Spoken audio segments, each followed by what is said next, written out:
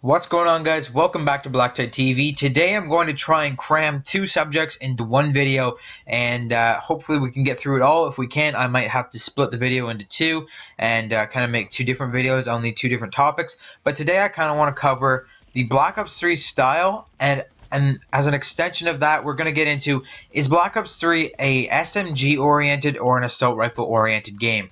Every single Call of Duty game has been oriented in a certain way. The maps point to a certain direction. The weapons point in a certain direction, and it's generally very clear what kind of game the new Call of Duty is going to be based on a number of factors. So today I want to try and conquer that idea and figure out what kind of game Black Ops 3 is. And I don't think that it's very close this year. I think it's very close between the SMGs and the assault rifles. Even the LMGs are actually very good this year, which is kind of strange. It's more or less like one or two of them that's very good, but I can see that we're getting into some more diversity when it comes into weapons in general and how powerful they are. I hope we can actually get away from that certain, like, that weapon style specific kind of gameplay in a certain Call of Duty game. It's always everyone's using SMGs or everyone's using assault rifles. Well, what about those odd guys that are using the LMGs? Why can't we have a year where the LMGs just completely dominate everything, and we can just have an LMG year, or maybe we can just have a randomized year every single year? That would be the ideal way to have it, where everything is kind of balanced equally and everyone kind of uses different stuff and the whole game is balanced. Of course, that's really hard to do with all of the different stats on the weapons, all the different weapons themselves, all the attachments. It's impossible to balance a game of this size, and we as gamers, we kind of take that for granted. We kind of say, oh, well, this isn't balanced, that's not balanced, this isn't a good game because of this, whatever. Well, you got to take into consideration that this is the game has been balanced very well since the beginning. I have predicted a couple of nerfs that will be coming, especially to the burst fire rifles, which we're going to talk about in a second. But there's quite a few nerfs that I can see on the horizon for this game, and maybe even a few buffs to maybe the SMGs. But it's generally a very balanced game. Right now, I think this is one of the best balanced games from launch, best balanced Call of Duty games from launch that we've ever seen.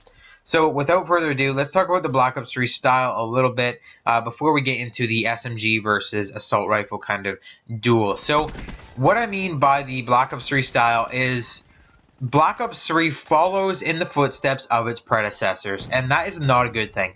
This is just like Black Ops 1, it's just like Black Ops 2, it's that weird Call of Duty feel that it just screws with your mind, and it makes you angry to play it. Now, I know that there's a lot of Treyarch fanboys that are going to get mad at me saying that, but what I mean by that, before you get angry, I want to talk about what I mean by the Black Ops 3 style, and even the fanboys have to agree with me on this one. So, generally, what we've seen with Infinity Ward and even Sledgehammer's title is really melty gameplay.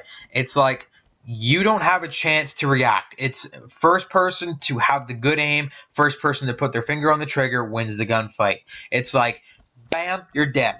You don't get a chance to react. It's like real life gunfight. You get shot, you're dead. That's what Advanced Warfare and Modern Warfare has been like in the past. That's kind of what Ghost was like. But Treyarch games, Black Ops, I don't know about World at War, but Black Ops in particular, has been a different style ever since they came out. World at War, Black Ops games have a completely different style where it's not melty like that. You don't just die the second you get hit by bullets.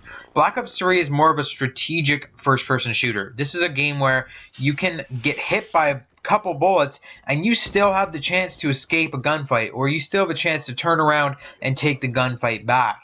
And that's kind of what a lot of people like that about Treyarch games, and a lot of people find it very tedious. I'm one of those people. I don't like that you can take back a gunfight. If you hit a couple bullets on somebody, they're gonna turn around and still screw you over. I don't like that idea. I think it's makes for very strange gameplay. The number one problem I have with Black Ops games is how randomized the interactions with other enemies are, or with other players are. Generally, what I mean by that is sometimes I will shoot at enemies and they will die instantly.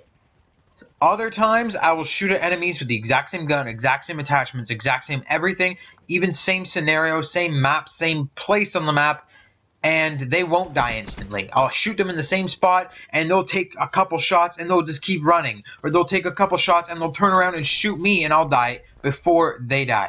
And this is a huge problem, I think, when it comes to Call of Duty. I think this should be a reaction-based game. It should be more like real life, where if you get hit by a bullet, you're dead. You don't get the chance to run away. And I just like it. I like that kind of gameplay better. Maybe that's why I'm a Modern Warfare fanboy. Maybe that's why I've been Modern Warfare from day one. But Black Ops has just, there's something weird about it. It's just very, very strange. And it's kind of like, sometimes, it's like, you start shooting at an enemy and you hit them like 3, 4, 5 times and they don't go down. And it's like you get hit by them. It feels like you get hit with one bullet and you die. So I have a huge problem with that. And that's actually going to lend a little hand to what my decision is for, is this an SMG or an assault rifle oriented game? So let's talk about that now. The SMGs don't have a lot to offer in this game. We've got, for powerful SMGs, we've got the Cuda, which is kind of hard to handle if you ask me, even though it has a higher damage rate. And the Pharaoh is very, very high damage, and it's a burst rifle. It's a burst SMG, so there's no surprise there. Burst weapons are generally better. Now, there's also the Razorback, which I'm using right now, and the Razorback is actually my favorite SMG. It is generally a 4-shot kill. This thing, it's got a wicked crazy 4-shot kill. It's almost like an SMG AR hybrid, where it's got a very, very long 4-shot kill range, and that's really the bread and butter of this weapon. It's just like made for 4-shot killing at all ranges. You don't have to worry about hitting that 5-shot kill range to a longer range. So that's what this weapon kind of has to offer. And those are basically the 3 most powerful SMGs. The other ones, they're faster fire rate, but they're weaker damage. They're just not that great. Now, assault rifles, on the other hand, they've got 2 burst rifles, which are extremely powerful. We've got the XR2 and the M8A7. Those things wreck you in 1 or less than 1 burst. These things are crazy high power, high damage, extremely powerful weapons.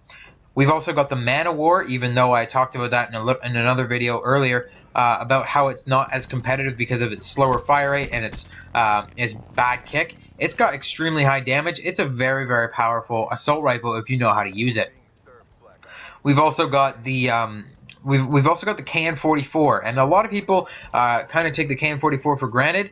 But it's a very powerful assault rifle. The KN-44 does work. This thing, I've got 2-shot kills with this thing before. You can get a 2-shot headshot and get a kill with the KN-44. It's extremely powerful.